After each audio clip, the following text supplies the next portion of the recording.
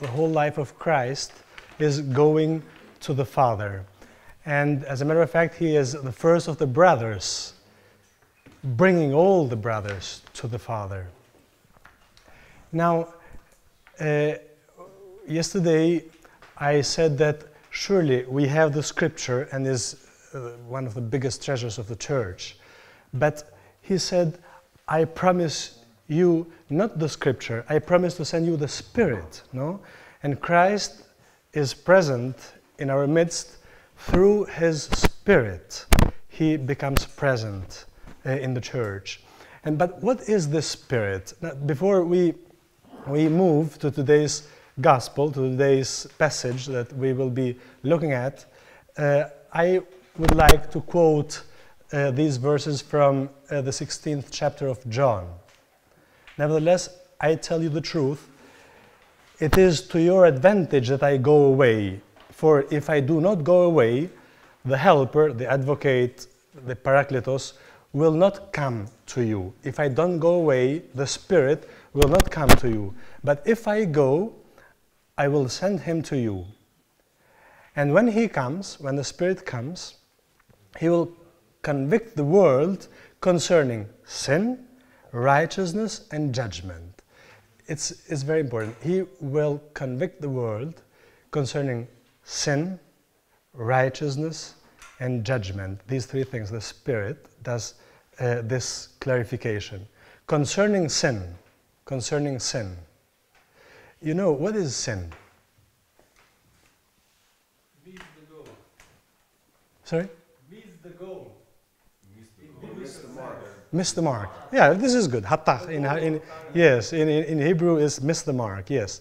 And well, but I don't know, what is the essence of sin? You know, the essence of sin, in all the biblical perspective, in the consciousness of the people of God that has been matured throughout centuries, is not believing. This is the sin. It's serving false gods. Then the others are sins, and are non-important things. If you do something wrong, or if you are weak, or if you give up into some limitedness or whatever, these are the sins, which are, yes, important, but we have given, moralistically, we have given too much importance to the sins, and we have given for granted that we are believers, yes. But the sin is not believing, the sin. And in fact, he says, concerning sin, because they do not believe in me. Concerning sin, because they do not believe in me. Concerning righteousness, because I go to the Father and you will see me no longer. It's curious, this. Righteousness because he's going to the Father. What does this have to do with righteousness? Because he's going to the Father. Concerning judgment, because the ruler of this world is judged. So this world has a ruler, the enemy of God, and he has been judged. And we know that the judgment to the ruler is given by Jesus on the cross. There, he has set us free from that ruler. He has taken the sentence for us, and he rules in mercy now, no more in the justice of the law. This Spirit then operates in the community of the followers of Christ, but after he has gone to the Father. It is so beautiful, the fact that Christ didn't consider us incapable, you know? Oh, you need me all the time. Poor you if I don't stay there. If I am not there, you will not make it. You are miserable. You are limited. You do things wrong. You cannot. No, he says, I have to go. I have to go because I trust you. I will send you my Spirit and you will do it. You will go your way. You know, the church, the community of the followers of Christ, is a community of people in whom Christ has put his trust before we have trusted him fully. He says, I have been with you. You have seen my style of life. Now you will make it. Surely not alone. I will send you my Spirit, and then you will go ahead. Now, the Spirit of the Lord is the Spirit that reminds us that we have a Father. And that moves our steps towards the Father. Because this is the whole essence of the life of Christ, going to the Father. And today I would like to take into consideration a passage from the 15th chapter of the Gospel according to Luke, verses 11 until the end, 43, or I don't remember now how many verses has that chapter. But we will read it verse by verse slowly. This is the lost and found son, or the prodigal son, or whatever, the merciful father. The title of the parable is this one. And is Jesus who is telling the parable. But what happens in the beginning of the first verses of this 15th chapter of Luke?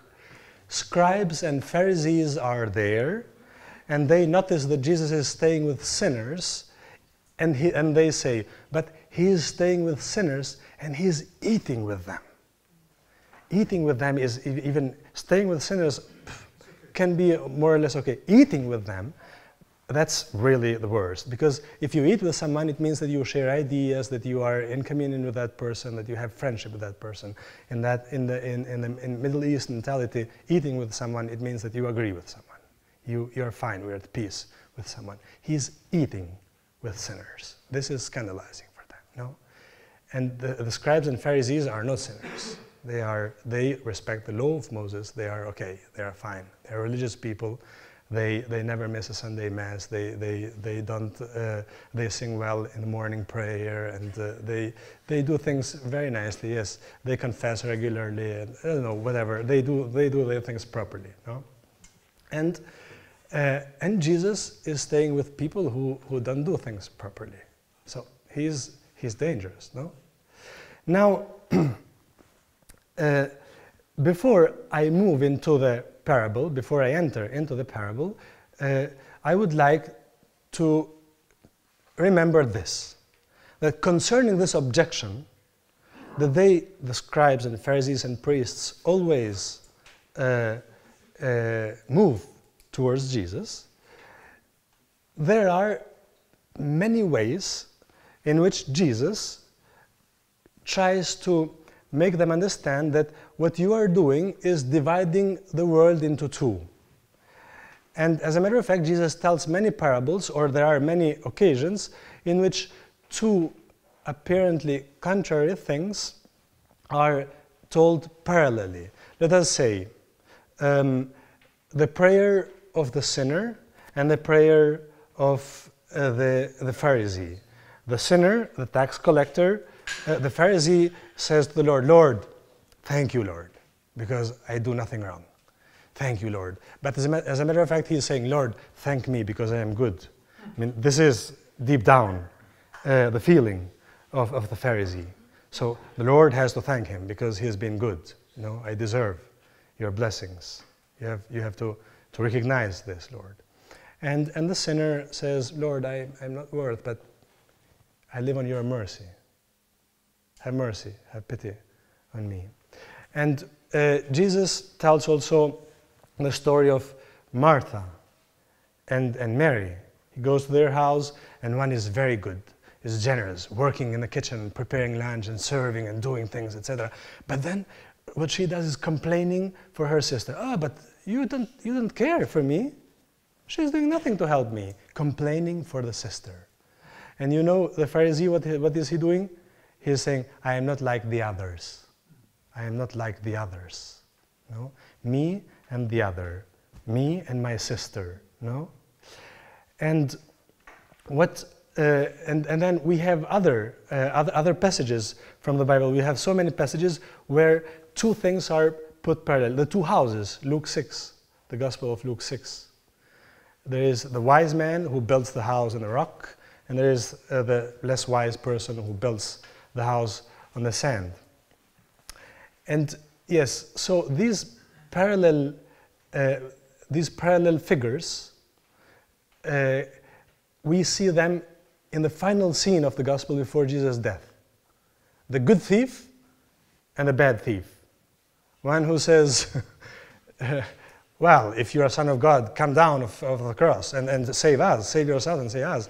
And the other who says, why do you say so? We are suffering a just condemnation, and he's done nothing. And he says to Jesus, remember me in your kingdom. No? So we have these figures, these antagonistic figures, running through the whole gospel story, through the whole earthly life of Jesus. You know, Jesus has come on earth to help us know the Father, no? And bring us to the Father.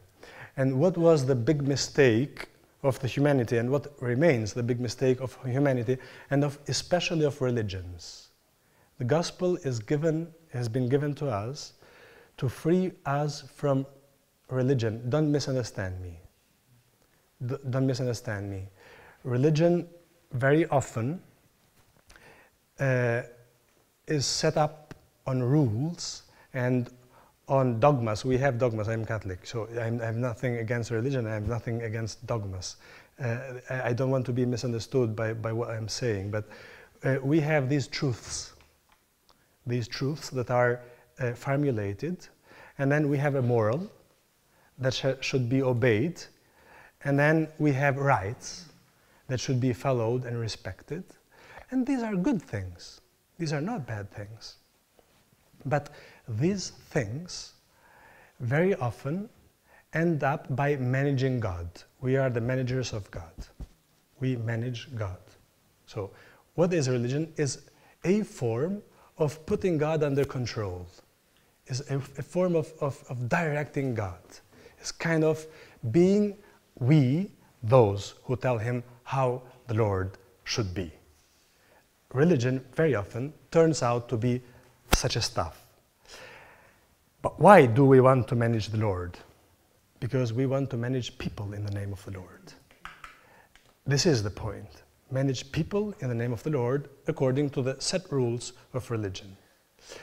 The gospel goes all the time, all the way against this. And speaking of Mary, she has taken the better part that will not be taken away from her. Saying of the sinner, he went back home saved. Saying to the repented evil maker at the cross, today you will be with me in heaven, in the kingdom. These sentences of Jesus are clear. What is he doing? He is freeing God from our power on him. God is free. It's not the he that he is freeing, but he is freeing our image of God. He is correcting, restoring. He is repristinating the true image of God. And everything that Jesus does and says during his ministry is to help us understand that God is different. You have an image of God? God is different. Because he is a real Jew. He remembers one of the biggest commandments of the Old Testament. Don't make any image of God. Because in the moment in which you make an image of God, then that image will serve for you as a power to control God and control others in the name of God. So be free from those images of God that very often and very easily we create in the name of God and in the name of religion. Now, today's parable of the merciful Father helps us to understand what really happens in the human history. Now, this parable is the third in a row of three parables in which two words are key. Lost and found. Lost and found. Lost and found. There is a shepherd who has 100 sheep. One is lost in the first verses. And Jesus says, which shepherd wouldn't leave 99 in the desert and go and look for the lost one? Which shepherd would do that? No one would do that. Jesus' question is a little bit weird, because he said, which shepherd wouldn't leave in the desert 99 to go and look for one. No. A reasonable shepherd would say, no, at least I have 99. I keep these. Shepherds wouldn't go in search for one if they have not been sure that the 99 are safe. But this already tells something about a particular logic that is not human and is not based on profit, on quantity. It's based on that one. That one is important. No? I cannot take care of the 99 and, okay, say at least 99% is fine. That one is missing. No peace. That one is missing. And then make feast, you know? He finds the sheep and he gathers all the neighbors to make a feast, celebrate. So, lost and found and make feast. Then there is this lady who loses the coin. She finds the coin, and she also invites her neighbors to make feast. Lost and found and make feast. And then she tells this long parable. This parable of the so-called prodigal son. Now, Jesus is answering with these parables to those objections of the scribes and the Pharisees. So let us not forget this. He is sitting with sinners and eating with them, you know, eating with sinners, sharing life with sinners. And Jesus tells the first parable, the second parable, and now this third one, we will take it into consideration a little bit more detailedly. Answering to the Pharisees, and he said, there was a man who had 2 sons. Again, this is really Luke. And the younger of them said to his father, the younger, and normally the younger is the more rebellious one, the one who wants to take a little bit more freedom, the less mature one, the one who is not calculating very well. He's free, you know, he's spontaneous. The younger one says to the father, Father, give me the share of property that is coming to me, what belongs to me as heritage. Give me my share, give me my share. And the 2 sons, the 2 brothers, now start a way of separation, you know. We will understand that slowly, if he brings us to the Father, he brings us back to the Father in order that we may recuperate our brothership. Because losing the Father, we lose the brothership. And this is the point. This son now wants to go away from the Father, but in the meantime, directly is getting separated from the brother. And this is the drama of humanity. And this is the essence of sin. If you lose the Father, if you lose God, you have lost your brother forever. There is no way to be brothers if you lose the Father. Then we will be competitors, we will be enemies. We can be also partners, or tak. How do you say it in English? Partners, maybe, I don't know. Joint venture. We can put together a joint venture, and you can have your share. But you are no more a brother. Brother means having everything in common, because we belong to the same Father, who is let us say so, the owner, using a very poor term. And you know what says the Greek word. And he, the Father, divided, here it is translated, his property between them, but ton bion, divided their lives, their life. He divided, split into 2, their life. And living divided lives is exactly the consequence, the most dramatic consequence of sin. He divided their lives, practically. Not many days later, the younger son gathered all he had and took a journey into a far country, and there he squandered his property in reckless living, zon asotos. This word, asotos, is used only once in the New Testament, and only here. He was living a life without any care. I don't care of anything. Don't care. Be happy. You have seen these T-shirts, no? Don't care. Be happy. Don't worry. Yes, without worry. Don't worry. Be happy. And you know, but this is a nice aspiration. Heaven is this. Don't worry. Be happy. It's paradise. It's heaven. We're all agonizing for this time. It's a good thing. So those who have written those slogans, they have understood what is our need, what is deep down our desire. And this younger son, he wants not to care, to be happy. This is his whole desire. Don't worry, be happy. Completely the contrary of the bigger son, completely the contrary of the scribes and the Pharisees that are at the origin of this account. They say, you have to care, you shouldn't be happy, you have to never sin, you have to always do the things properly. Be careful because God otherwise punishes you. He's ready. You did a mistake, yes, to hell. You were good, okay. You did a little mistake, well, a little punishment. A big mistake, a big punishment. This was the mentality. And this is every religious mentality. We have done such images of God, so poor images of God. And this younger son says, I don't care. I don't want to care. And he goes away. He is the representative of every sincere heart. And if you are sincere, you don't tell me that you wouldn't like this.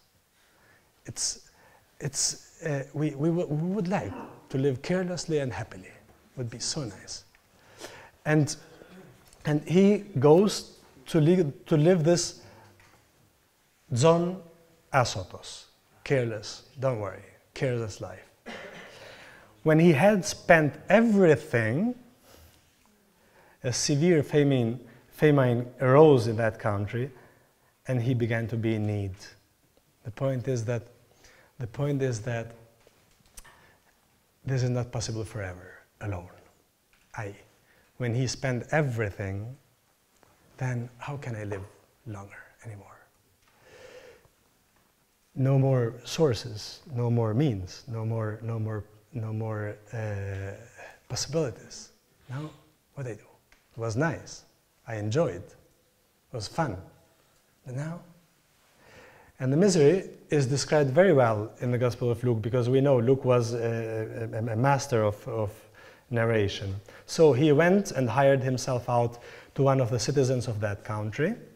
So you become a servant, a slave. He was a son and he was a brother. Now he is no more son and he is no more brother. He is nothing. It was nice to live a reckless life, was beautiful, was heavenly, you know? And the concept of sin doesn't have nothing to do here. The sin is now having no father and no brother. This is the point, having no brother and no father. So, who sent him into his fields to feed pigs. You know, Hebrews, pigs are unclean animals. It's really the worst of the worst. Couldn't do worse than that. He had to feed pigs. And he was longing to be fed with the pods that the pigs ate, and no one gave him anything. Where you are no son, they don't give you things for free. Where you are no brother, you have to gain everything, you know?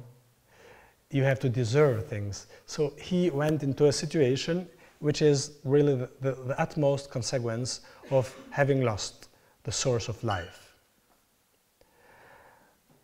But when he came to himself, and this is a very important verb, when he entered into his self, he said, "How many of my father's hired servants have more than enough bread, but I perish here with hunger." So he remembers something good of his father. Something good, not everything, but many of my servants of my father, they have bread. This is it. We go to the Father because of need. You never claim that we go because we are good. We are just sons. We have feelings of justice. No. This is the real sinner, the one described in today's parable. He doesn't say, I did a mistake. No, he said, I am hungry. He doesn't say, my consciousness tells me that so since I have a right consciousness and I follow this consciousness will bring me to the Father back. No. I want to survive. I want to survive. There is no merit in any of his actions and thoughts. Is a pure sinner. And Jesus is describing a pure sinner. A pure, even pure, sincere, I mean. Because sinners are pure. You remember this, sinners are pure.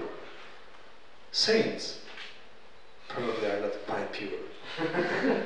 I'm not joking. I will arise and go to my Father, and I will say to him, Father, I have sinned against heaven and before you. I have sinned against heaven and before you. I am no longer worthy to be called your son. Treat me as one of your hired servants. But the Father said to his servants, bring quickly the best robe and put it on him, and put a ring on his hand and shoes on his feet. I am not worthy to be a son. And the Father doesn't answer to him, but speaks to the servants. He wanted to be a servant. Now serve him as a son is the symbol of the Son, and the sandals are the symbols of the Son.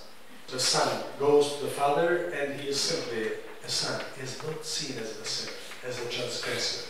And it's interesting because this chapter of Luke uses the same verb also for the sheep and for the coin, which cannot be really lost in that sense, no? And what is sin? Sin is practically the consciousness of being nothing without God. And what is salvation, redemption, is knowing that you cannot be nothing if you are with God. God creates you from nothing again. The redemption is being all the time created anew, all the time renewed in His love and His grace. Time, 5 minutes. For my son was dead and is alive again, was lost and is found. And they began to celebrate, beautiful, the feast of the father and the servants and the young son. Now his older son was in the field, and as he came and drew near to the house, he heard music and dancing. And he called one of the servants and asked what these things meant.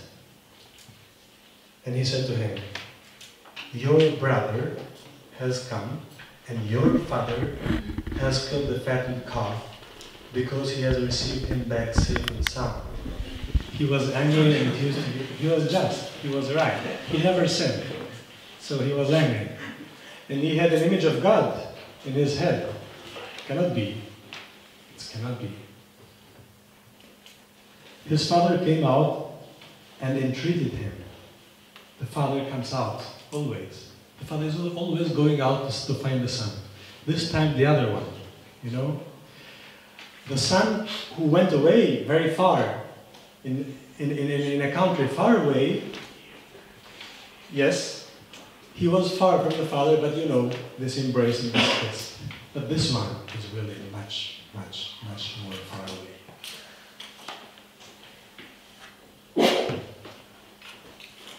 But his father came out and treated him, but he answered him, Father, look, these many years I have served you, and I never disobeyed your command. I never went to church every Sunday, to confession, never ate too much, never went around doing my business, never, no. Yet, you never gave me a young goat that I might celebrate with my friends. You know, religious people very often can be angry with God and say, God is unjust. Yes, we do things for Him, but He is not quite good. He is not quite, because why others who steal and etc., the others are happy, who do all the worst things in the world, and we are unhappy. We live according to God's will. And why He lost His son? Why I lost my son? I always go to jail. I do things, and the others who do all the evil things, they are fine. Have you ever heard this kind of mentality? Why all disgraces fall onto good people? And evil people, they never suffer disgraces. This is typical mentality of people who have a certain image of God which they want under their control and power, at their service. God at my service. He is. He is. We know that He is at our service. But He is serving us His way, not our way.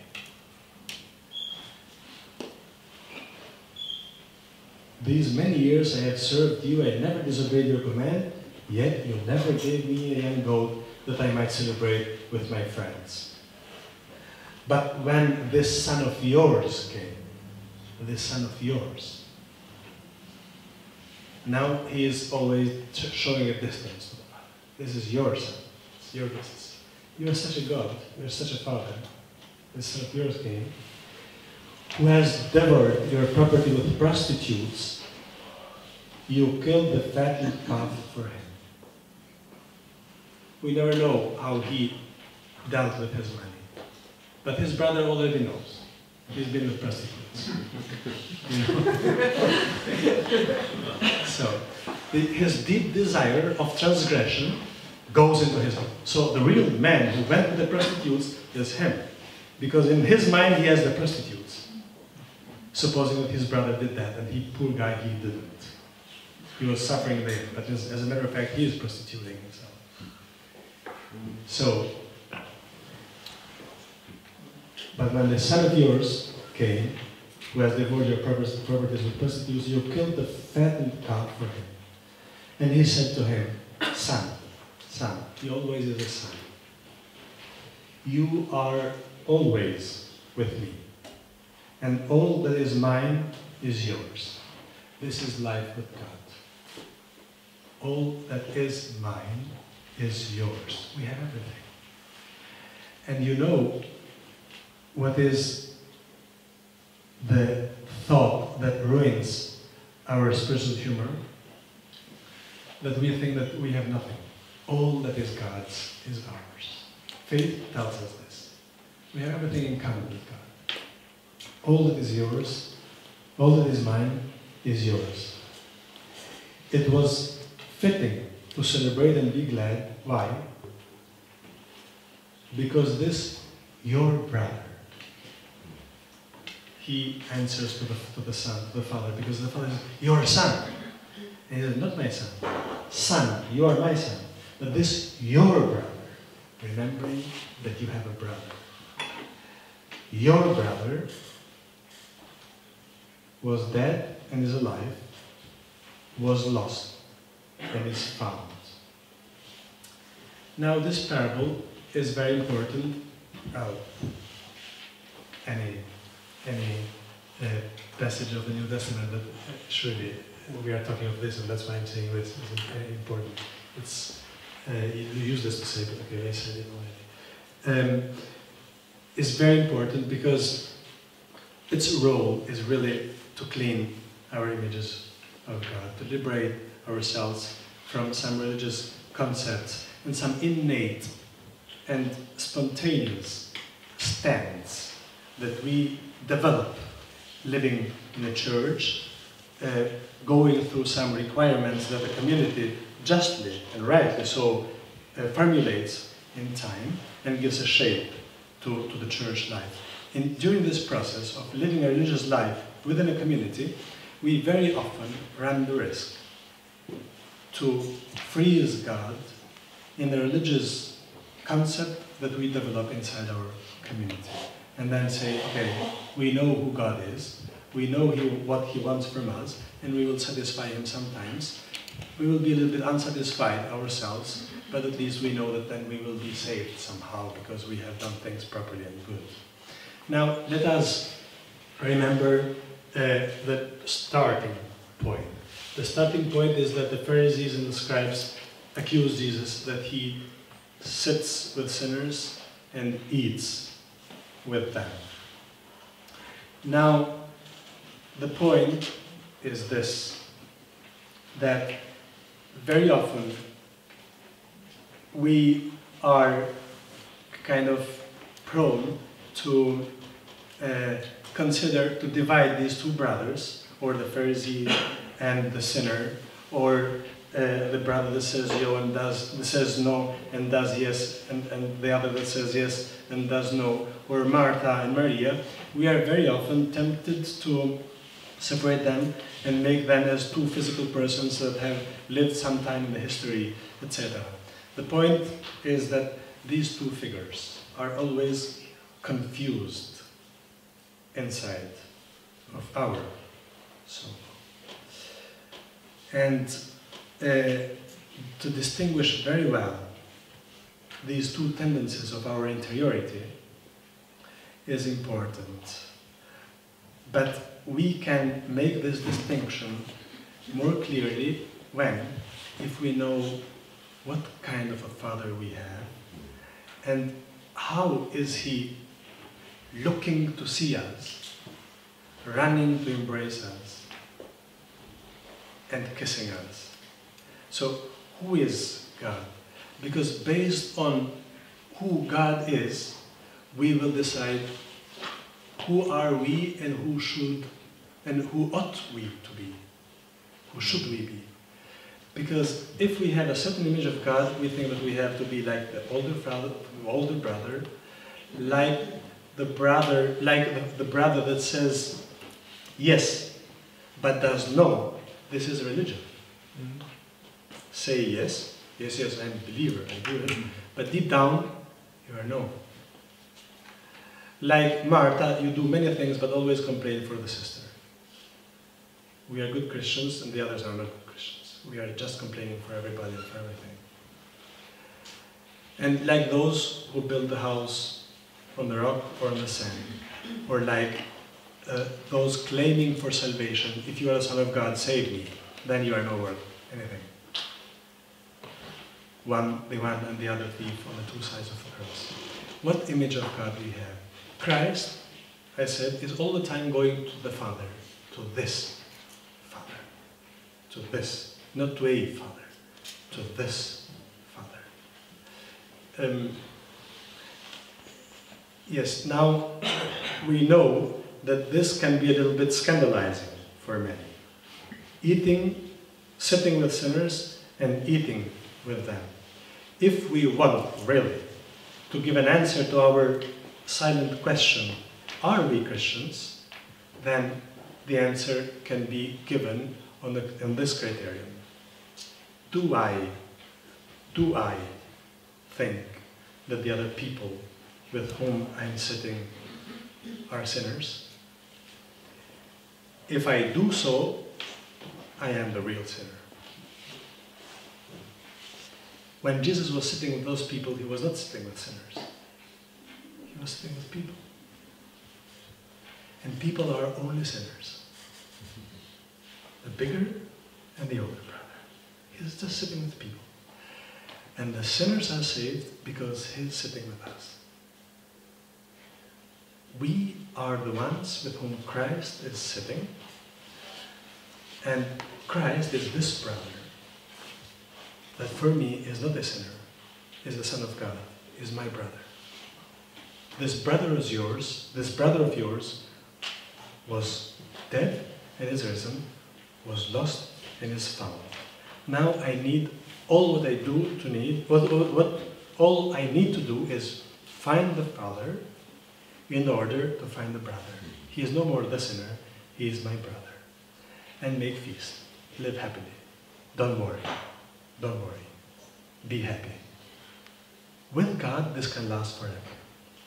Without God, we end up feeding the pigs and cannot eat what they eat.